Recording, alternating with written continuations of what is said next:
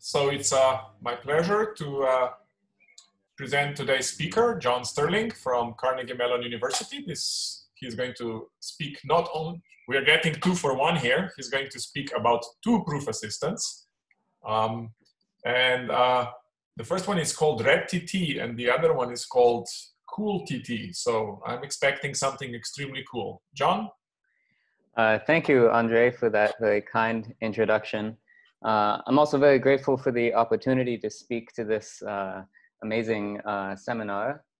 I'm also deeply aware that it would not be appropriate for me to give a purely technical talk about some beautiful mathematics or some exciting new tools without acknowledging the fact that tens of thousands of youth in my country are streaming onto the streets to combat and resist the inhuman brutality that the decrepit old state is ceaselessly enacting against the Black nation.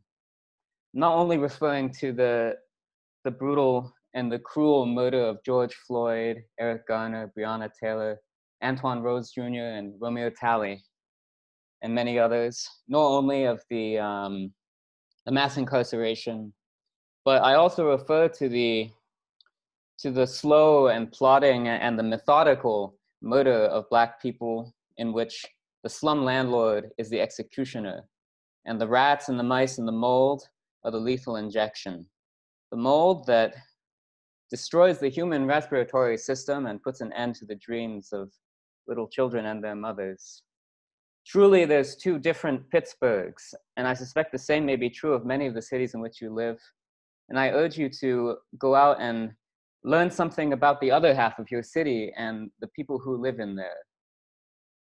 I want to affirm, before I begin with the technical portion of this talk, what I feel is perhaps the most basic principle of human existence, that it's right to rebel against reactionaries, and in particular, that it is right for Black people to fight for their freedom by any means necessary. I echo the comments of Mao Zedong in 1963, which are equally relevant today. I'm firmly convinced that with the support of 90% of the people of the world, the American Black people will be victorious in their just struggle. The evil system of colonialism and imperialism arose and throve with the enslavement of Black people and the trade in Black people, and it will surely come to its end with the complete emancipation of Black people. With that, let me pass to the technical portion of this talk, which is joint work with the team here. And we also, of course, want to acknowledge our generous sponsors, which you can see in the upper right-hand corner of the slide.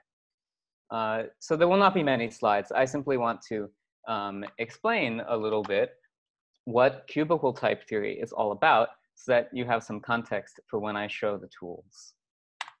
So in type theory, we always want a way to speak of 2 things being the same. There are many different design concerns that can affect whether a particular way of seeing 2 things as the same is going to be practical.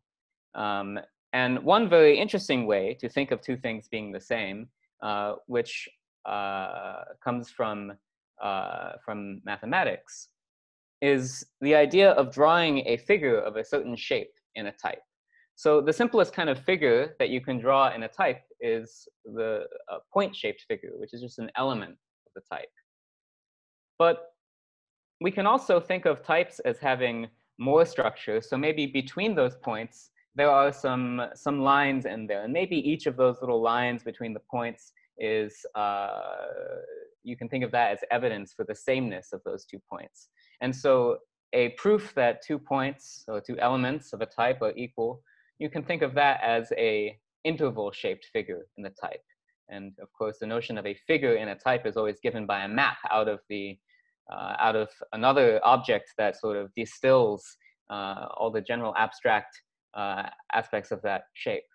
And what's really cool is that if you iterate this process, you can get other kinds of figures too, like the figure of a square. And so that expresses that, well, we've got this A01 is sort of the same as A00, and A00 is the same as A10, and A10 is the same as A11. But not only that, this line between A00 and A10 is in some sense also the same as the line between A01 and A11, and there is a surface between them. So it's important to make sure that this notion of sameness can actually be used. And so for instance, we would expect that it be symmetric in the sense that if one thing is the same as another thing, then that thing should be the same as the first thing. And should be transitive. You should be able to link things that are the same and you should be able to connect them. And the way that this is achieved in cubical type theory, where you start out with these shapes, like the interval, is that we add some more shapes. So far, all the powers of this interval are basically just cubes that are fully filled in of arbitrary finite dimension. And so now what we're going to do is we're going to add some shapes that allow us to express this upstairs open box thing, which is not just the power of the interval. And so this thing fits inside this fully filled in square. And if I have a figure of this open box shape in a type, this big blue region is representing a type, then there is a structure that I will impose on all the types to ensure that I can also extend this box-shaped figure in the type to an actual filled square. And it needs to be compatible in the sense that if I take this filled one and I just forget about the inside and the top, then I should have what I started with. And so these operations are sometimes called Kahn operations in cubical type theory. The top line here is often called composition, and the interior here is often called filling. Although in the kind of cubical type theory that we are working on, the difference between these two things is kind of blurred.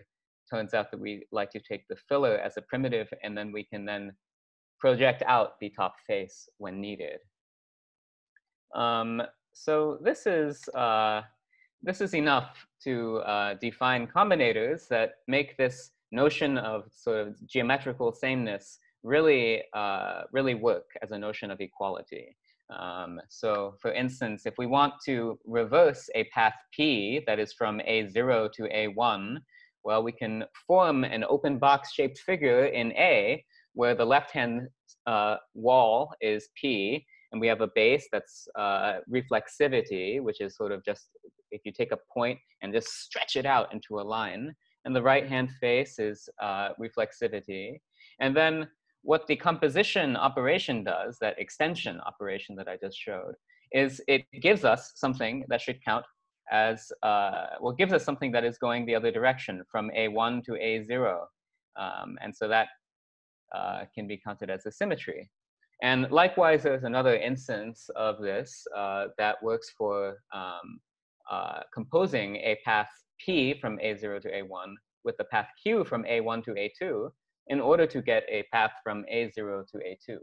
And of course, I'm only showing the data of the top part here, but the interior of these squares, the interior is also giving us coherences that will allow us to, so by using these, the fillers here, we can also construct higher associativities of transitivity and so on.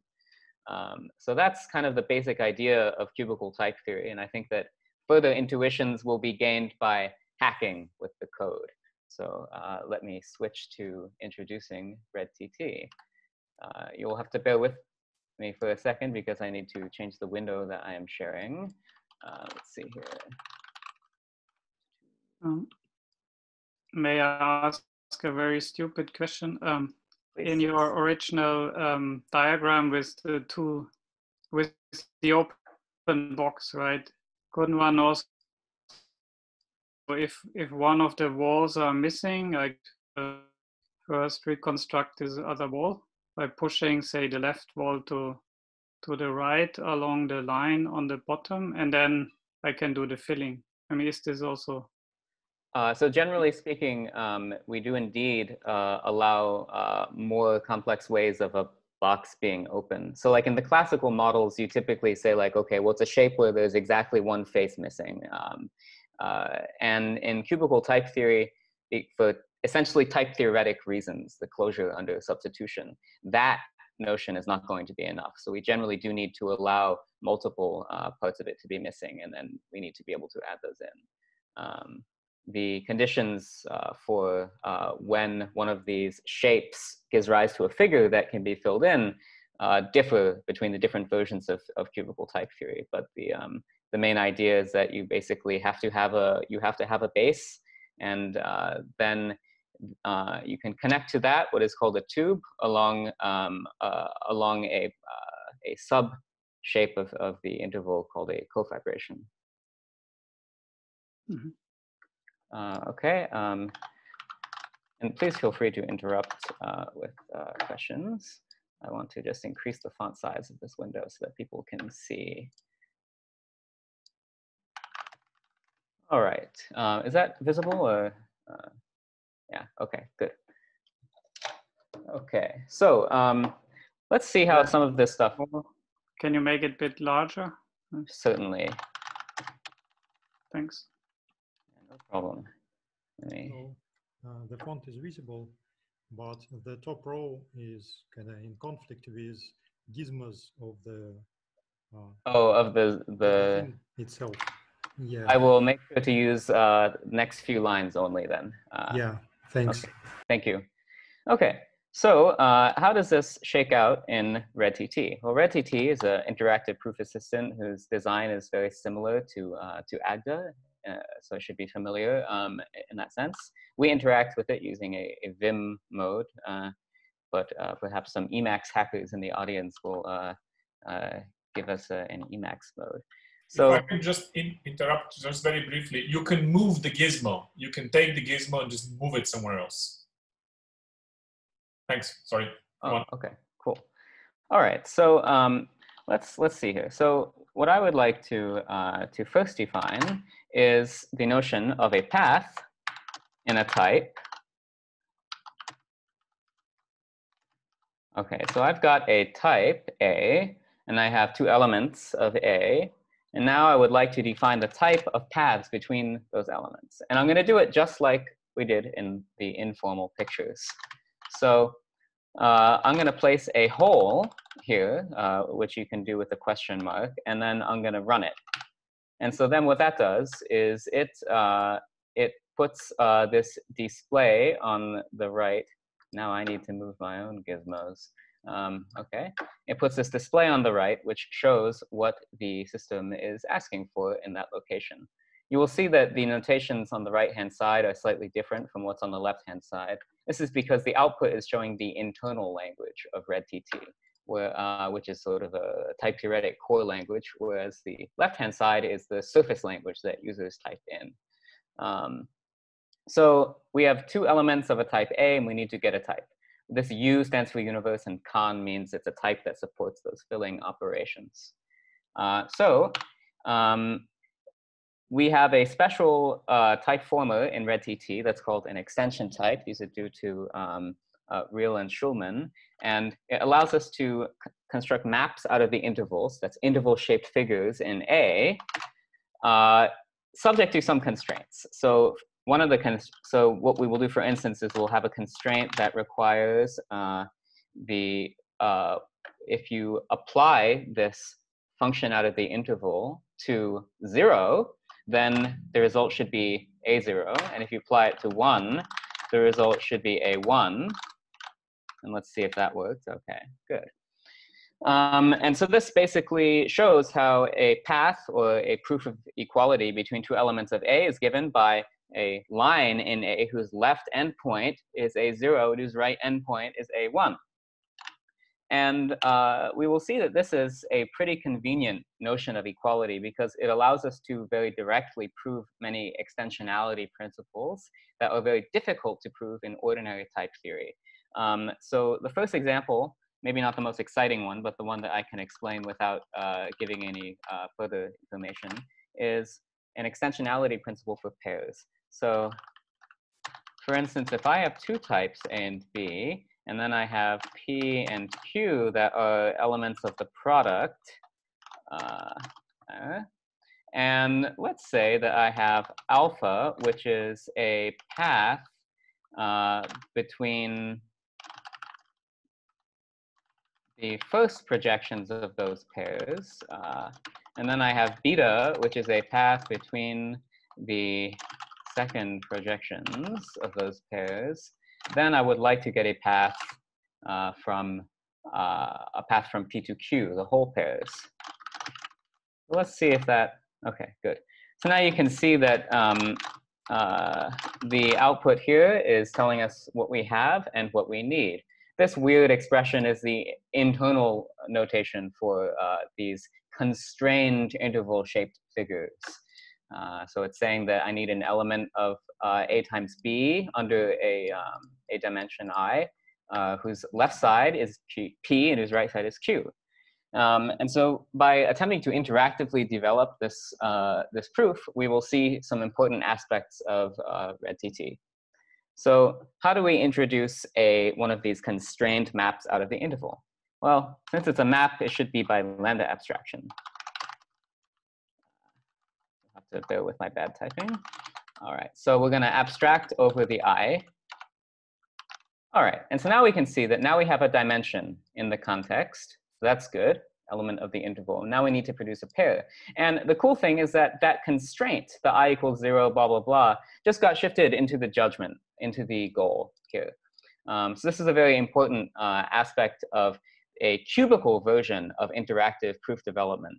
So the idea of a whole in a proof, I would say like the first like truly rational development of that idea is coming from Epigram, and was adopted in Agda. For cubical type theory, you need something more because the notion of a whole needs to account not only for the type of the thing you need to put in there, but also maybe for a partial element that is some constraints like this I equals 0, P, I equals 1, Q thing that it needs to match.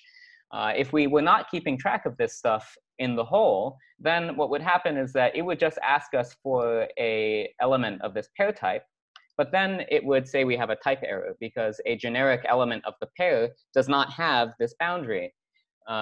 So in redtt, we have developed a way to push these constraints through the introduction rules of type theory. A similar idea, I believe, has been independently developed by Conor McBride in some of his unpublished work on implementation of cubical type theory. And recently, I guess maybe in the past year, some similar ideas have been adopted in cubical Agda, although my understanding is that in cubical Agda, rather than keeping track of this information locally, it is reconstructed from the proof state. I hope that's not an incorrect characterization. So where do we go from here? We need to make an element of this pair type. So you do that by making a pair. And we can see that now we have two holes, and each one has its own boundary constraint. And what happened was that the boundary constraint that we started with that was involving P and Q has been decomposed into one involving first P, first Q, and one involving second P, second Q. So that seems quite convenient. And to fill this in, we will use what we have in the context. The closest thing to a solution that we have is this alpha here, because that's the one involving A. If we apply alpha to a dimension, such as I, we're going to get an element of A, and it's going to satisfy this boundary, which is exactly what we wanted. So let's do that. Alpha I. OK, great. So that discharged that hole, and we have to do the same thing for the second one. Good. And now we're done. So now let's go back and revisit path. So one of the things that's really hard about equality in type theory is that sometimes you have an equation that doesn't even make sense unless you already know a different equation. And those situations are usually the place where, like, if I'm trying to formalize something in Coq, I basically give up because you know, if I have a structure like a type together with a family of types on there, and I want to show two of those are equal, I'm going to get really frustrated because the statement of the second equality involves a coercion along the first equality. So cubical type theory gives a different way to deal with this problem, which is really nice.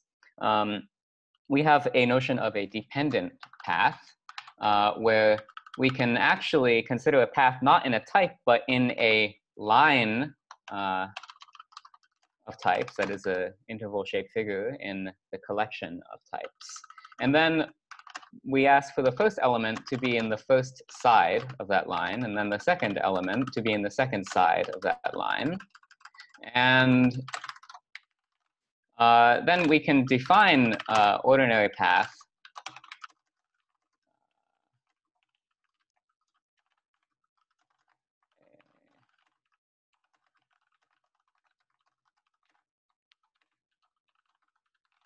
Okay, then we can define ordinary paths as sort of the degenerate special case of that, and that continues to work. And so the reason this is really nice is that if I generalize this thing to a dependent sum, so now I have a family of types, and then I have x colon a b of x, okay. And then the b here is going to be in,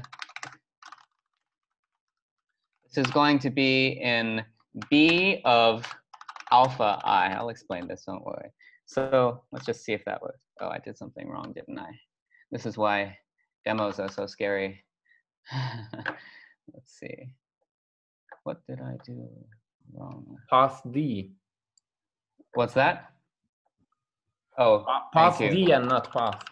Thank you. It's good to have people to help. Yes. So now what's going on here? Well, p dot second and q dot second have different types because p dot second is an element of b at p dot first, and q dot second is an element of b at q dot first, not p dot first. But those things are connected by this path alpha. So we can actually just do this line of types where it's, we take the family B and then we look at the fiber of B not over like any specific point, but over the line between those 2 points in A. And the same proof works. So the principle of these extensionality principles is roughly that because the path type is really just a special function type, you can commute it past almost any connective. So the most sort of exciting and famous example is that function extensionality has a almost trivial rendering in cubical type theory. So if I have two functions and I have a proof that they take the elements to the same values, all right, then I should just be able to get a proof that the two functions are the same. All right, so how can I do this? It's asking for one of these weird maps out of the interval, so I'm going to abstract that. Okay, so now it's asking for a function, but it's a function that is sort of constrained so that its left side is equal to f and its right side is equal to g, oriented on I. So let me abstract this variable x here. And so now we can see that the boundary condition here is continuing to be refined. Now we need an element of b, which is fx and gx on the appropriate sides. And this, we're going to get it from alpha.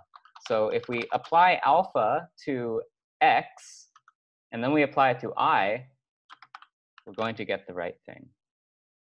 So that is just a brief demonstration of sort of cubical features here.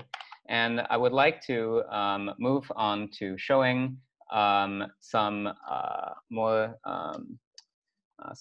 interesting aspects of redtt. So a really important aspect of cubical type theory is the idea of a higher inductive type.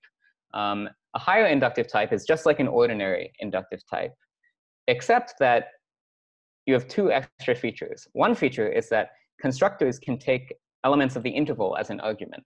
Now, if it takes an element of the interval as an argument, then it's creating a line in the resulting inductive type. And then furthermore, it is possible to constrain what that constructor should be equal to. Maybe it should be equal to other constructors at certain subshapes of the line that it's defining. So if I just sort of, if I expand this notation, if I haven't explained what that weird operator does, we can define something that's called the circle. I guess it doesn't matter, but by having a base point and a loop, which is going to be a line in the circle whose left and right side are both the base point. And in higher dimensional type theory, this is not the same as the unit type because this line is actual data. So we can do that. And the thing that is of interest here is that you can take this, this loop, and if you use those operations like I was describing before that allow you to compose or reverse lines in a type, we can actually make a lot of data. If we start at the base point, and then we take the loop, and we take the loop again, you can see how we might get loops in the circle that correspond to an arbitrary natural number times going around. But we can also do the symmetry where we can take the loop backwards. If we take the loop backwards, we can also get negative numbers of rotations. And this actually ends up showing that the space of loops in the circle is equivalent to the integers. So this is maybe a nice demonstration of what you can do in cubical type theory. And it's a good demonstration also of some weird new kinds of computations that are available in cubical type theory. So if I open up this file that is proving the thing I just described, we can have a look at what is going on. First, we can define by using an elimination principle. We can define for any integer a loop in the circle. Okay, so the loop space omega1 S1 is the set of paths between the base point and itself. We can define a loop in the circle that is basically going around n times in the appropriate direction. And I don't want to get into the details of this because it's too technical for this talk. But this operation here is the thing that I was showing geometrically, that is finding the top face of an open box. And that's how we form the composition of the loop with itself.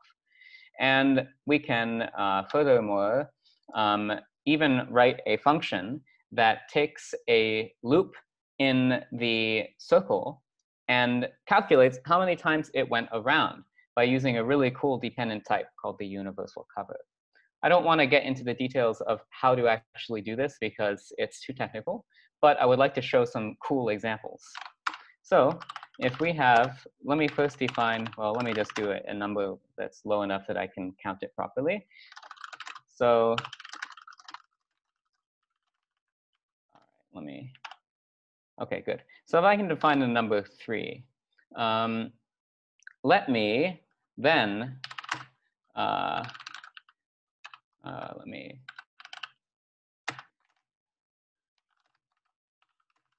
I can define a loop in the circle that is going around 3 times. Okay, great. And so now, maybe it would be worthwhile just to print out what that looks like. This is a feature that we have. So it turns into this sort of weird composition stuff that you can learn more about after my talk if you want, by reading some of the literature. Now the really interesting thing is that let's see what happens if I compute what's called the winding number of this loop. I can actually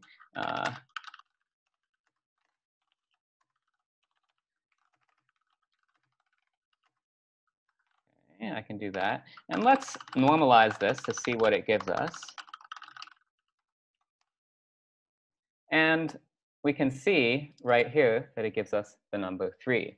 So this is a really cool example of where cubical type theory is an advance over previous versions of homotopy type theory, because we can actually compute these things directly. So that's really fun. Now for something a little simpler, I would like to show an example. Excuse me? Yes. I wanted to ask, you talk about the universal cover, and like in traditional mathematics, that would be the real line. I was curious how you would define such a thing in here. Like, can you give a certainly brief explanation? Yes. So this is actually a very interesting aspect of homotopy type theory. Like, how do you transform these sort of classical notions into type theoretic notions? So the universal cover of the circle is a family of types indexed in the circle. And geometrically, you should think of that rather as a space that is oriented in a certain way over the circle. And because of certain amazing descent properties that are available in homotopy type theory and cubical type theory, we can define that space by considering its fibers over all the different regions of the circle. So we will define the part of the space, this universal cover that is lying over the base point, to be the discrete space of the integers. And then we also have to explain the part of it that is lying over the loop. And then that needs to be a loop of spaces between the integers and itself. And so one of the really great aspects of cubical type theory and homotopy type theory in general, is that we have a lot of interesting loops between different types, including any equivalence. So for instance, there's a successor map on the integers, and this is an equivalence. If you can take the successor, and then you can also go backwards. And so this equivalence is a symmetry between the integers and itself. And so we can actually form a path using the univalence principle here. And so then the universal cover is then defined to be over the base point, it's the integers, and then over the loop, it is the equivalence, the successor equivalence. And then all of the derived loops in the circle, the thing that is over those in the universal cover, is going to be the composition of that successor equivalence with itself in the appropriate direction. So this approach of sort of defining a dependent type theoretically, this is finding some amazing motive of induction, but geometrically, this is defining some very cool space that is oriented in a very cool way over the circle. Okay, this is amazing. Thanks. Sure, thanks. Yeah, I am always having my mind blown by it. This kind of stuff. I have to say that I first encountered, any geometrical ideas in the context of type theory, and I've been sort of trying to claw my way to learn where they came from. So it's been, every time I learn a bit more, it is a little bit more remarkable to me. Okay, so now if we, oh geez, I need to pretend to save that. So now I would like to give an example of interactively programming with higher inductive types, because this is kind of a very fun aspect of both redtt and other proof of systems like cubical Agda, where the cubical type theory really shines. So we can define another kind of space, a higher inductive space, that represents the homotopy type of the torus. So the torus is just the donut shape, and we can define this in the following way. So imagine having a point, and then you have a loop between that point and itself. Okay, if you forget the fact that the 2 points are the same, then maybe you can just think of it as a line. And then maybe you have a line going in a perpendicular direction. So now you have a sheet. And then what we want to do is we want to take that sheet and we want to glue the horizontal edges together. And then we also want to glue the vertical edges together. And if you do this with a piece of paper, you will see that this makes a kind of crappy version of a donut shape. And in cubical type theory, this is rendered in the identical way. So remember from before that this boundary of I operator is just shorthand for constraining both endpoints. I'm not going to unfold that anymore because now I have defined it.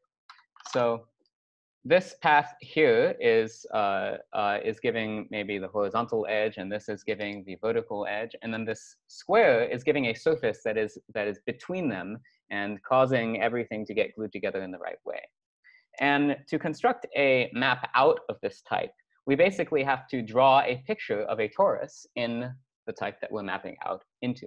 That's what maps out are. We're drawing torus-shaped figures.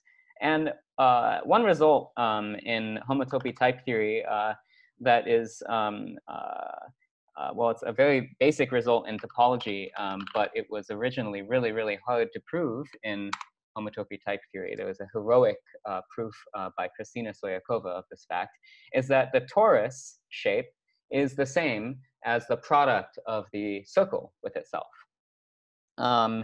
In cubical type theory, this really difficult proof becomes really easy. It just becomes a simple functional program in type theory. And so we will have a look at how this works. So we want to make a map from the torus into the circle times itself. And let me just put this little quit declaration here. All that does is it tells redtt to forget the rest of this file, so I can just not have any spoilers. And let me actually comment all this out. Oops. All right. So the elim tactic, just all it does is it is what lets us make a map out of a higher inductive type. And if I don't give it any branches, it's just going to create holes for me that tell me what I need to put in. So I need to draw a point in S1 times S1. I need to draw a line between that point and itself in S1 and S1. I need to do another of those. And then I need to draw a cool surface between those lines in the appropriate way where everything matches up, all the corners are good. So we can start defining this. So let me just put that in there. I'm gonna just draw the point in S1 times S1, that's just the base point and itself. And now what I can do, I can then put a hole for the branch for the first line, for the first loop. And you can see that it is constrained. So now it knows that I put base in the first part. And so now the goal here is saying I need to have a loop between base and itself. So today is not the day for me to explain why these are the right things to type in. Today I'm explaining what happens when you type things in, that's all. So I can put that in. And now I have some remaining holes that I need to fill in that are kind of a similar character. You can see there's all this scary stuff here that is referring to the holes that have been sort of unleashed by the elaborator. So if I put this in there, now we can see that I need a square that has this more complex boundary, and it's varying in 2 dimensions. And well, it seems pretty clear that in either case, we're going to need to put some loops in various places, and it turns out that the right loops to put in are these. Again, if you want to know why these are the right ones, I invite you to play around with the implementation. Okay. And we also can make the inverse map, the circle times itself to the torus. And this exposes some other interesting aspects of redtt. So rather than commenting this out, let me just put a hole right here and a semicolon, which allows me to inspect the proof state at this location. So I need a map out of S1 times S1 into the torus. Now, I don't have a good way to make maps out of S1 times S1. I only have a good way to make maps out of S1. So what I can do, we have some special tactics in redtt that get elaborated to more complex forms involving generalizing various variables and so on. And one of them is this little split thing, which will transform my goal from map out of a product to the uncurried or curried, I never remember which is which one. So then if I put that there, so you can ignore all this stuff, that's just artifacts of the generalization, and just look at this. Now I need a map out of the circle into maps out of the circle, and that looks like something good. So I can now apply the eliminator because the first part is S1. So if I apply the eliminator, then in my branches, I need to make maps out of the circle into the torus. And I can do that again using the eliminator. So that's how that works. And the final kind of cool aspect of redtt's surface language that I would like to show is that we also have some nice facilities for making it easier to work with eliminators in some simple cases. So let's have a look at how we would do this. So now we need to make the coherence between the round trip of going back and forth and not doing anything. So that's what this is doing. And so if we look at the goal, it's something pretty brutal. It's a map out of the torus into some sort of super complex stuff involving the eliminator of the circle. And I wouldn't blame you if you find this impossible to read. I do as well. But if we want to prove something about these maps, we should just think about how we created them. The T to C map, we created it by elimination. So we should do elimination. So now we have a bunch of goals for the different cases of the torus. And each of these goals looks much simpler. And in fact, they're all going to follow by reflexivity, which is, again, forming a degenerate path. And what redtt supplies is the ability to make a wildcard pattern, which the meaning of this is that if you put a tactic right here, it's going to do a split, and then it will run it in every branch. And we're done. Now there's an even more convenient notation here using the lambda, and that will do that. This is also compositional in the sense that we can define a more complicated one. So if we want to make the round trip for the other direction, we need to prove something about a map that's going from S1 times S1. And we can actually define this by means of doing a very special pattern lambda, where we, the meaning of this thing is, okay, first split it, and then apply the eliminator on the outer one, and then in all the inner branches of that elimination, perform the eliminator again, and that does it. Now, just to show what this actually does, let me print what this turns into. Because redtt is actually doing a pretty immense amount of work for us. This turns into this absolutely brutal nested elimination. So this is perhaps kind of neat, pretty convenient. It would be very painful to do that by hand. So maybe this is a good time to remark that redtt does not support dependent pattern matching or really any kind of pattern matching. We program with eliminators. This is in contrast to things like cubical Agda, which have a super convenient and amazing pattern matching notation available. Long term, I think that's a really nice idea. In the short term, we have done the eliminators because they're simpler, and then in order to make those practical, we've needed to come up with some nice tactics like that. Okay, and then, well, these things prove that we have an isomorphism between the torus and the circle times itself, and then the univalence principle shows that we can actually draw a line in the collection of types between the circle times itself and the torus. Okay, so now would be a really good time for me to switch gears and talk about something that I promised, which is a new prototype proof assistant that our team is developing called cooltt, or codenamed cooltt. I don't know if it's actually called that. Let's see here. How do I get out of this? So let me, oopsie daisies. Source cooltt demo. So, oh. All right, so what a simple question again. Yes. So the first tactics, this comma in brackets, wouldn't this just be applying the uncurry function and then doing the elims? Couldn't you just, yes, yes. I mean, so it seems like you just want to uncurry this, you want to, the curried version of the, so I mean, in Agda, you would write something like uncurry and then elim and so on, right? Indeed. So that's actually exactly what these things elaborate to. Now, the difference is that in Agda, you have a pretty powerful unifier that can fill in modes of induction in the appropriate places. We do not have the benefit of a very powerful unifier. I haven't really put the dollar amount of how much a good unifier for cubical type theory costs, but it costs more than I have. So if I were to write out like those functions and use them, I could, but then I would need to write in a lot more annotations.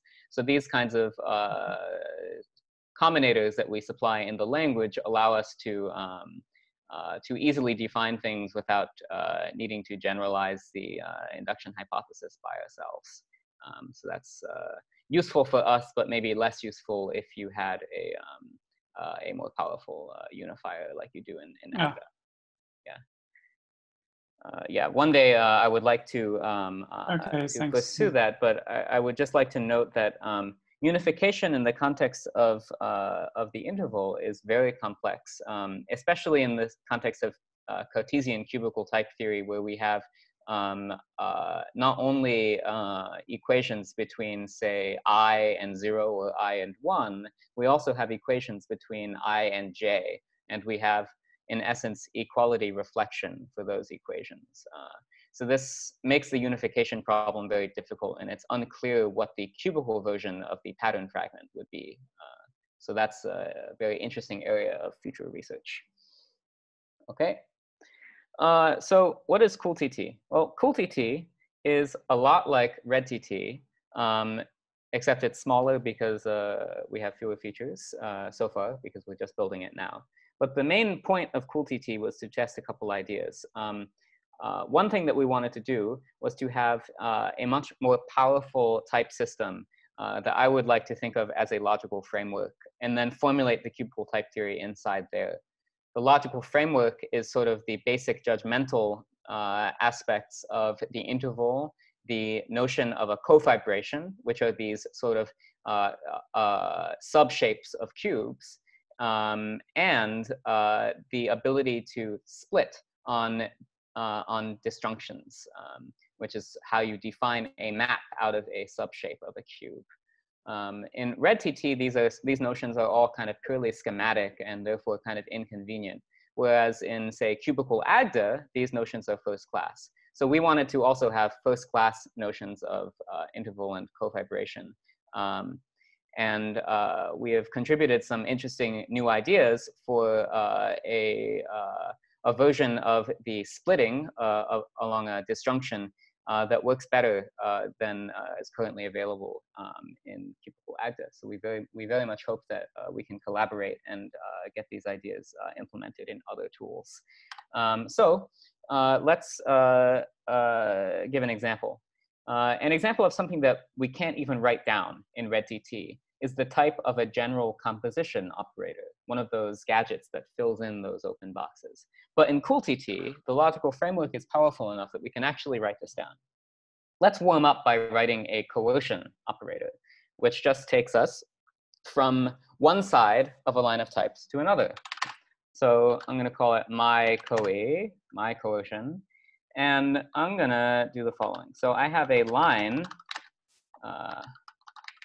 of types, and I have a dimension.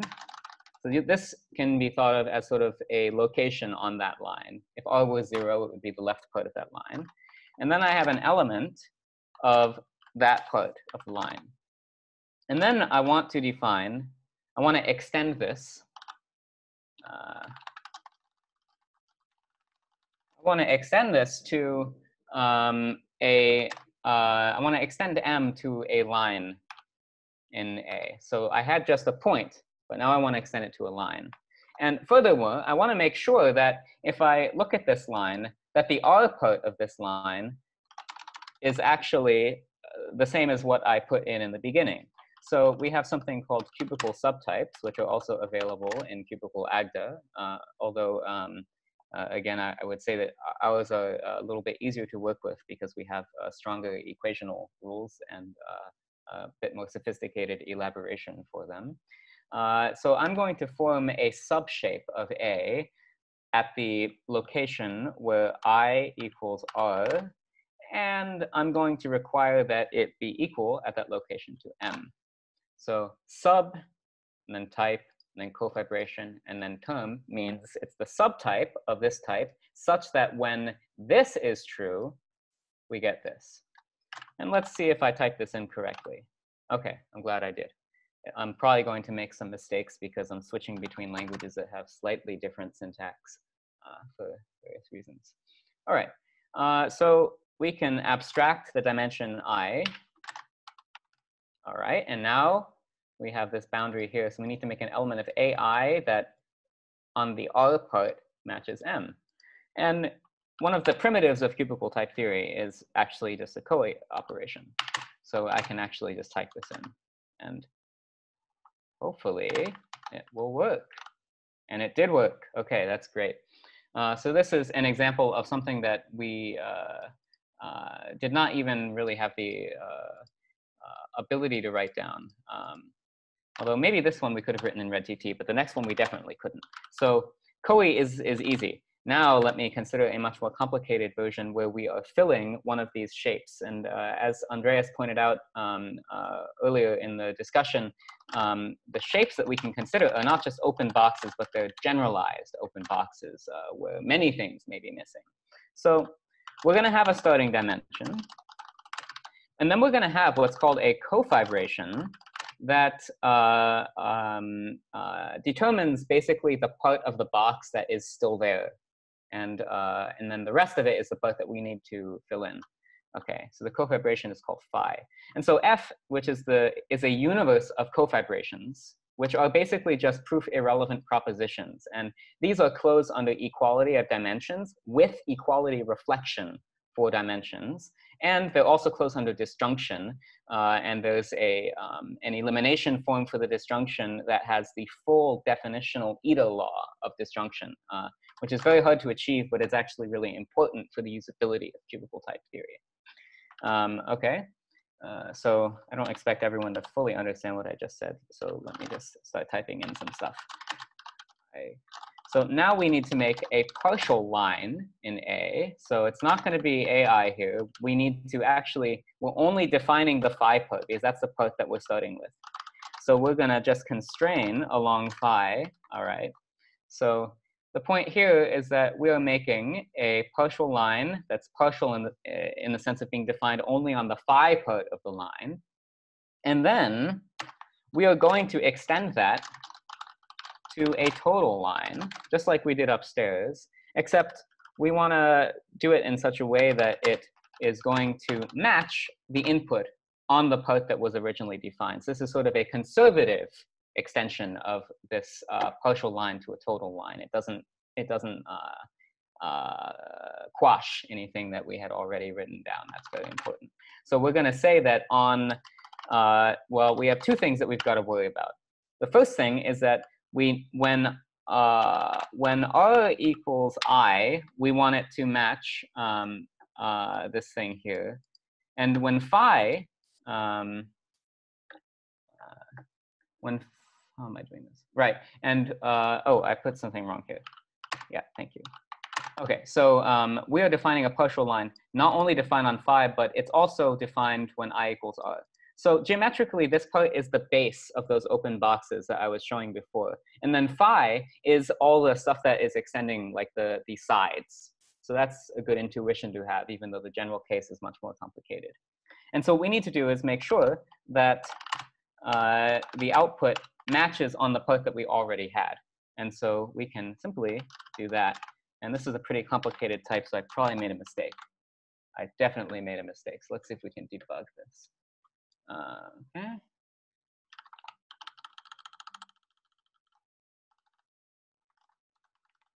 All right, so here I need a subtype. Okay, so oh, I know what I did wrong. This exposes another cool thing. So now here I need to put mi, but there's another argument to m, which is this proof. Because we have sort of like generalized equality reflection for cofibrations, we don't need to put a proof in here because this is being defined under the assumption that this is true. So I'm just going to put an underscore, which stands for give me the proof if there is any. And all such proofs are equal because the cofibrations are proof irrelevant. I still did something wrong. Well, if this doesn't work, I will soon give up on this example by undoing everything until I get to the beginning of this file where I have my worked version. Okay, so you didn't see that. This is definitely exactly what I just typed in. And so now, this is sort of like when I pull the fully baked food out of the oven 10 seconds after putting it in. Now I can use the built-in composition operator to instantiate this.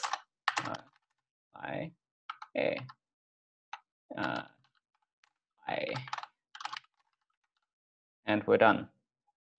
So this is basically all I wanted to show about cooltt today. There's much more, but maybe the point that is worth making is that these things are first class, just like in cubical Agda. We have cubical subtypes, just like in cubical Agda, although we have some stronger rules of definitional equivalence concerning the disjunctions and the eliminations of disjunctions, which I unfortunately didn't have a chance to show you today. Yeah, maybe that would be a good time to break for questions and discussion. Thank you. I think there are several ways to clap. Let's try this one today. Anybody who knows how to do this should do this. Questions?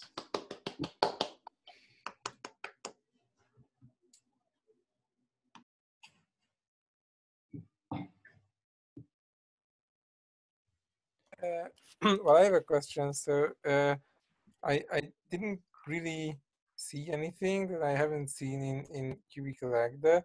So I'm just wondering if you could maybe say some things that from a practical standpoint could convince someone to give cooltt or redtt a try. Or like, so what is the new stuff? What is the value add here? Sure. So there's one difference is that both redtt and cooltt are experiments with a different version of cubical type theory. So we're experimenting with Cartesian cubical type theory, which differs from the De Morgan version that is implemented in cubical Agda in a few ways. We have a much simpler version of the interval, but in contrast, we have much more complex con operations. So a composition operation is more complex and expressive, at least from the user's point of view, than the one in cubical Agda. It's still very unclear, I think, to all experts in the field, which style is more usable. Although I personally argue for the Cartesian approach because it is closer to a version of cubical type theory that can be shown to be equivalent to that can be shown to have a model that's equivalent to classical spaces. So that is one reason why we are preferring the Cartesian approach at this time. In regard to concrete differences between cubical Agda and redtt and cooltt, so cubical Agda has a much stronger internalized notion of cofibration and interval than redtt. And one of the design goals of cooltt was to sort of bring us up to par in that respect. Along the way, we have been working on what I consider to be superior implementations of the holes in the context of these partial element constraints. So you'll notice that when you use cubical Agda in a cubical way, maybe 70% of the time that you spend doing a proof, a large part of your development is colored yellow in Emacs. And what that means is that there are undischarged unification constraints. The reason for this, in my understanding, is that these boundary conditions, rather than being kept local to the goal, are actually discharged and sort of asynchronously discharged by Agda's elaborator. And they say, oh, I hope that this is true. And until you make it true, it won't necessarily be true. Some improvements have been made in that respect in cubical Agda, where these things can be, in many cases, gathered up from the proof state and made local to the goal. But one of our design considerations is we believe that this should be treated in a first-class way directly in order to improve usability. Another value add of cooltt over cubical Agda currently is the following.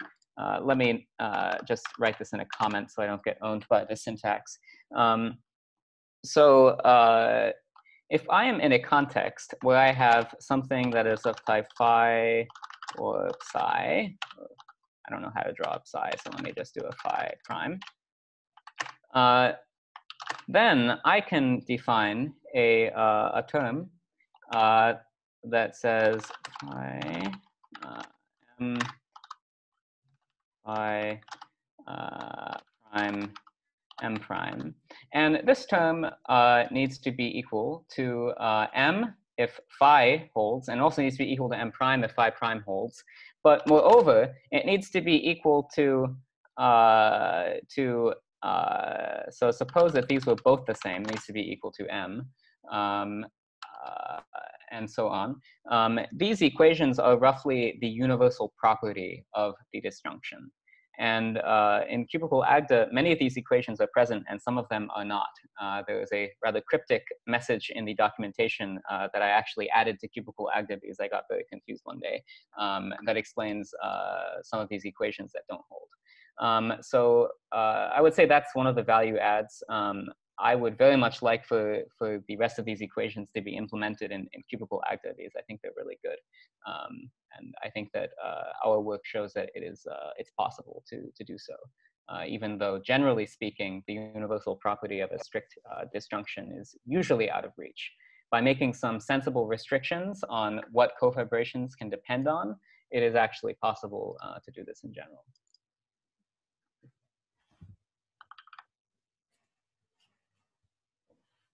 Other questions?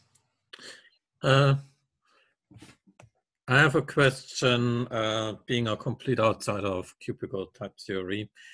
Can we say that cubical type, that the real thing we have here is that we can have a dependent function type from an interval, and the thing which we don't have in standard type theory is that we cannot constrain it?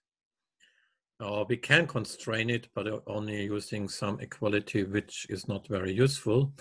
And that now here you can have some other set of types from an interval into some other dependent type, depending on it, such that certain equalities hold. Is this somehow the crucial thing of it? Yes, I strongly believe that combined with the idea of an extensional or definitionally univalent universe of proof irrelevant propositions. If you combine those, what you just said, and that to me is the essence of cubical type theory. And so one of the ideas of cooltt's design is to take that very seriously and build a logical framework, basically an extension of Martin-Löf's logical framework with an interval, this universe of cofibrations, and a sort of cubical subtype that allows those constraints to be expressed in a useful way. And then cubical type theory itself is defined as a universe in that logical framework. And because the universe can be defined in whichever way you please, we are able to equip every code in that universe with the composition operations that we discussed in the beginning. So yes, I very strongly agree that the essence lies in dependent products out of the interval that can be constrained in some kind of a useful way. Okay, thank you. Other questions?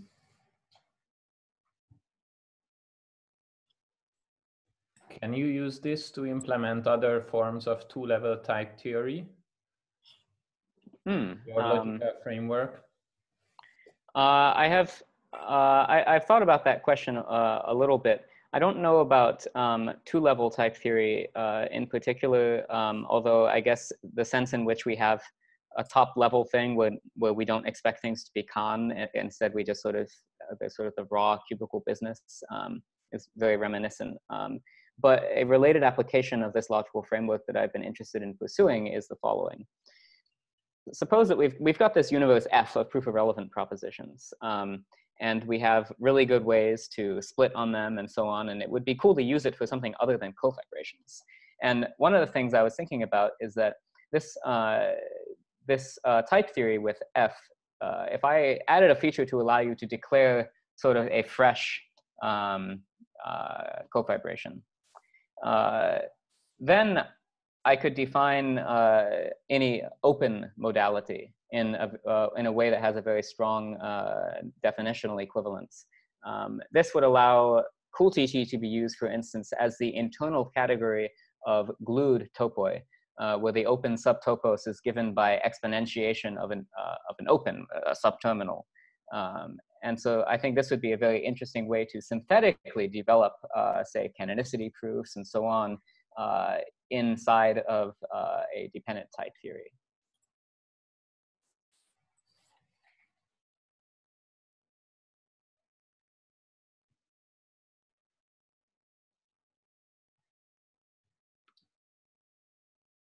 There is a lot in the questions, so let me ask a question. So the F is the cofibrations, and it has a certain structure. What is it? That's like a lattice or something, right? Right. So if you want to vary F, then how much of cooltt do you have to re-implement?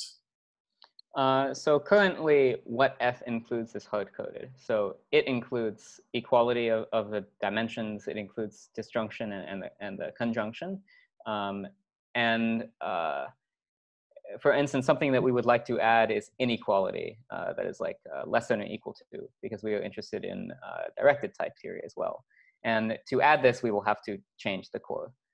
Luckily, it's pretty local to a specific module that we'd have to change, but we do not provide the ability for the user to add new cofibration connectives. Right, because it involves implementing some decision procedures, doesn't it? Precisely, yeah. That's the main thing for us. We need a way to implement this sort of generalized equality reflection of the cofibration theory in a way that, at least in the simple cases, is efficient. So another cool idea would be to just sort of have all this stuff in user land. And I was actually thinking about maybe trying to prototype something like that in Andromeda at some point. My only concern is that I think for it to be practical for like actual proofs, we may need to be able to hard code it in OCaml. Yeah. Because it's I mean, like, how do you know that two dimensions are equal? Well, you have to use like a union find data structure to do that. Sure. Yeah. Yeah. Somebody should ask the obligatory question, and Bas has raised his hand. So Bas? So how about guarded cubical type theory? I know you've thought about this. Well, maybe it's time to think about that again.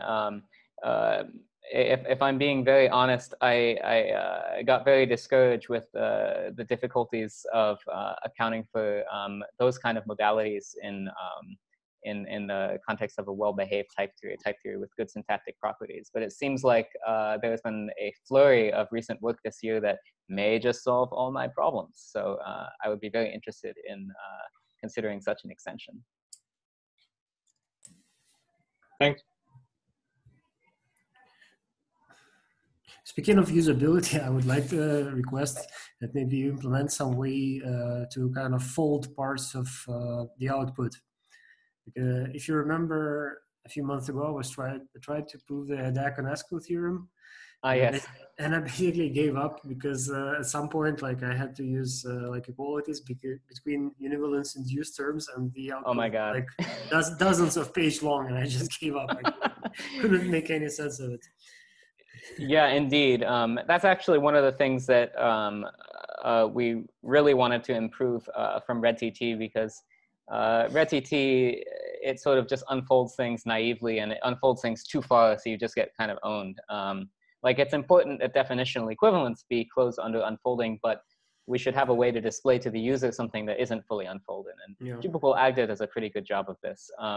So cooltt is implemented in such a way that for the display of goals, things don't get unfolded unless they have to. Actually, there's currently a bug that I think I introduced this week that makes things never get unfolded. So if anyone is interested in doing some hacking, maybe it would be fun to fix that, although maybe I will have to fix it myself. But yeah, we take that concern very seriously, because if you're trying to do something other than toy examples, having all the fanciest notions of wholes and interactive development in the world, it won't help you if you can't understand the goal, if the goal is 10,000 pages long. Yep, indeed. Thanks.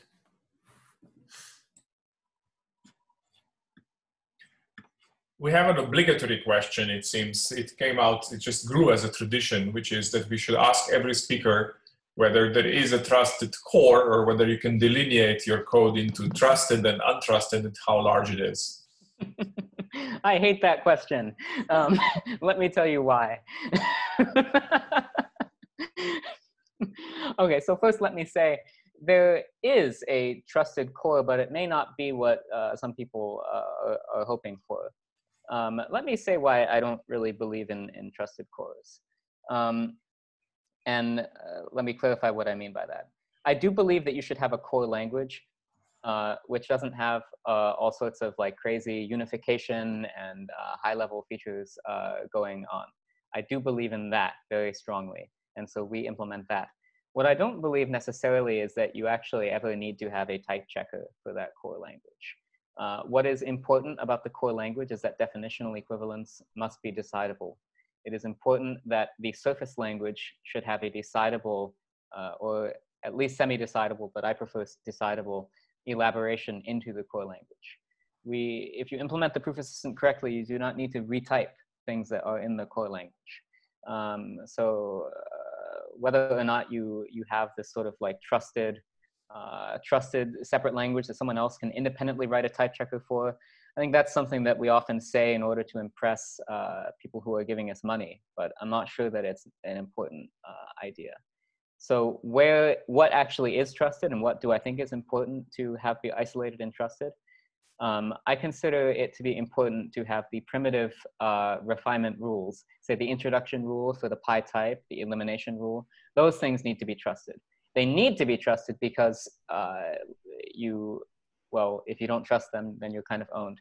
And separately, they need to be trustworthy because that's how you tell that you've actually implemented type theory. So in redtt and cooltt, we have a module that's called the refiner, which is a series of trusted and isolated backward inference rules in the LCF style that decompose types. And then everything outside of the refiner is supposed to only call the refiner. Do we have an abstraction barrier between these two things to prevent someone from doing something bad? No. But in principle, you could put one in. Okay, thanks. So actually, my understanding of trusted core doesn't necessarily mean that you have a type checker that rechecks anything, because I think that's in the law. As you say, it's a nice story, but it's not really realistic. But nevertheless, it sounds like you do have something that's called trusted core, which is what you described. So in an LCF style prover, it's going to be very clear what that's supposed to be. That's supposed to be the implementation of the abstract data type of judgments or whatnot. It's the stuff that really needs to be correct, but that does not necessarily mean that there's some independent rechecking thing going on. That's an option as far as I'm concerned. Yeah, that's a very good point. And maybe just to clarify, while in principle it would be possible for us to have an abstract type for the primitive refinement rules, for practical reasons we don't do so because, well, there actually are places where I do need to write down something that I know to be correct in the outer part of the proof assistant, and going through the rules would just not be practical. Mm-hmm. Okay, so in the Andromeda, the philosophy we take there is that if it seems like the trusted part is missing some really useful part of the interface, then what you need to do is you need to convince yourself that that interface is derivable or admissible, or that what you're doing is not nonsense. And then you add it, because nobody says that the trusted core needs to be composed of orthogonal, independent, primitive operations and nothing else, because that's just that's just like saying that the only print operations will be that you print 0 and 1. You know, yeah, that's a very good point. Yeah. Of course, then you pay the price, right? You make it bigger. Right, yeah. And again, I'm not too concerned about the size, but sometimes it's good to be able to just write down a term that I have externally proved to be correct, and not actually have to run the refinement rules on it, which can be expensive. Right. Yeah, yeah. But I agree with you in principle, yeah. Any other questions?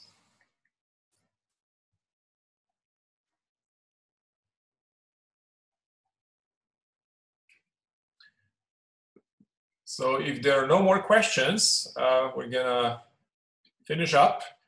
Next week, just to tell you what's going on. Is it next week? Yes, next week is Conor McBride on Epigram.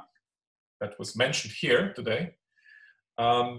So you're all invited to attend. And thank you very much, John, for waking up and giving this talk in the morning. And thank you again. Thank you all for coming All, to yes. this group. Thank you. Bye-bye.